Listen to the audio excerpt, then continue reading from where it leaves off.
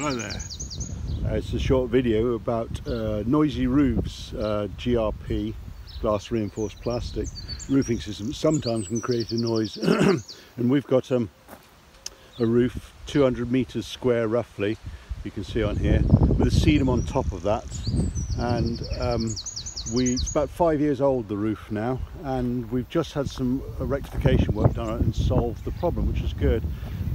So the issue being on here is that it turns out we've got a noisy roof. In the middle of the night you'll hear cracks and booms and bangs going on, and it turns out when you do the maths, what's going on here is it's thermal expansion, and whereas we got the decking here, which is made from GRP, this stuff here, its thermal expansion rate is different to the insulation that sits underneath it.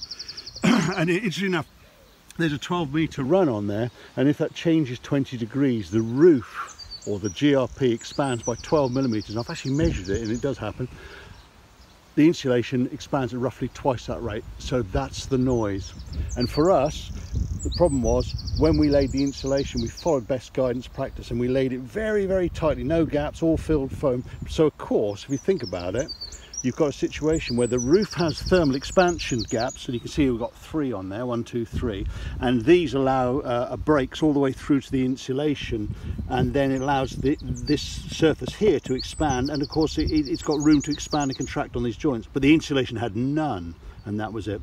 So our rectification was to actually, we've just, you can see on the different colour, we cut a slot in here, and we fed a chainsaw down into the insulation. We cut it about 3/4 of the way through the thickness of the insulation, and then resealed back over this. So the work we've done on the roof hasn't penetrated below the water level, it's above that. So therefore there should be no problems in the future on that. And the net result is, yeah, it's a winner. Noise has not gone away completely, but the big booms have gone. You might get a tick and a crack, probably the same as a normal house. So really, for us, it's a bit of a win. We're really pleased. And I'll just show you a diagram to show what I mean, what we've done to clarify that, because there's a lot of sort of mixed stuff going on the internet saying it's just down to science. It's thermal expansion rates on it. And indeed, we even had here to prove on here, we've actually had a crack through here. So there you go. And this is our lovely house, and you can see there's Glastonbury Tower in the distance. You can just see it, there you go, very impressive. But anyway, I'll just do a quick drawing to show you what I mean and what we've done, but I hope it's helpful. With any GRP roof we used the Tuff stuff roofing thing, it's been 100% all the way through. So we came here actually to do the fix and the repair on this, and it's a good job done. I'm very happy with that. So this is what's going on there. So in effect, on our roofing system, we've got a simple decking board, rafters below that. We've then got our Kingspan or PIR insulation, polyisourate, I think it's called, insulation. Talking about quite a lot there, probably about 180 millimeters. Then we've got a top deck of there, and then we got on the top deck we've got thermal expansion gaps roughly every 3 meters across the width, and then we got the roof, which is the GRP layer.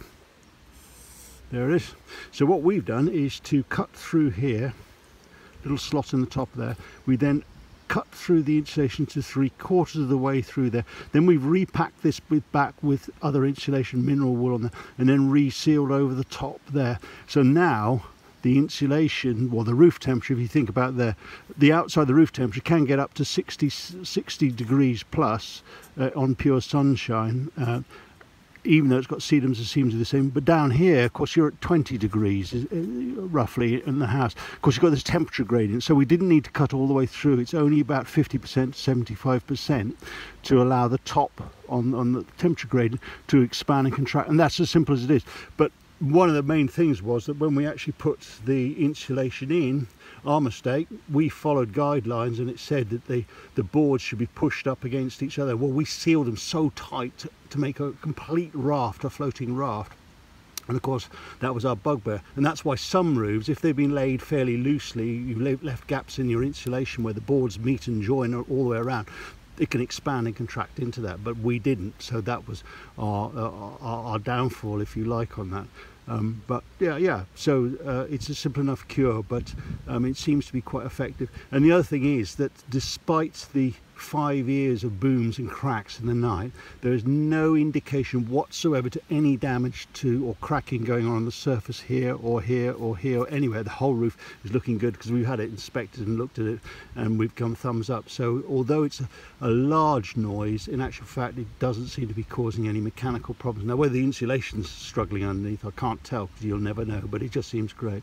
Anyway, hope this is all helpful for those people who are struggling with noisy roofs. And I'm not saying this is a cure for everything, but I'm saying certainly in our instant, overnight success, and very cost effective to do and very simple, and that's the way forward.